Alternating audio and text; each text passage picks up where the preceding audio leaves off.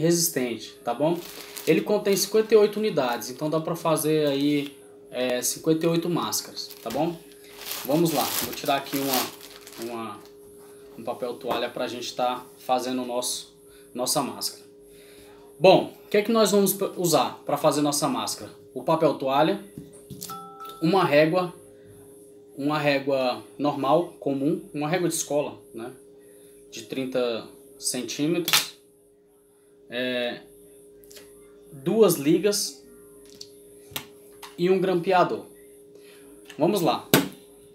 Vamos pegar a liga e a nossa régua. Nós vamos esticar a nossa liga, passando ela dentro da régua aqui. Vocês viram como é que ficaram?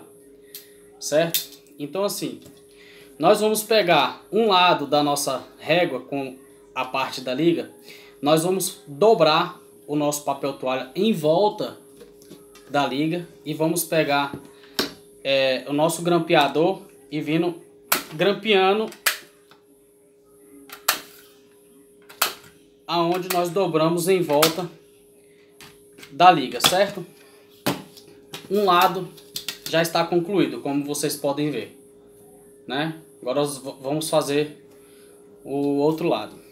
Novamente, pegamos a liga, esticamos na régua e assim novamente.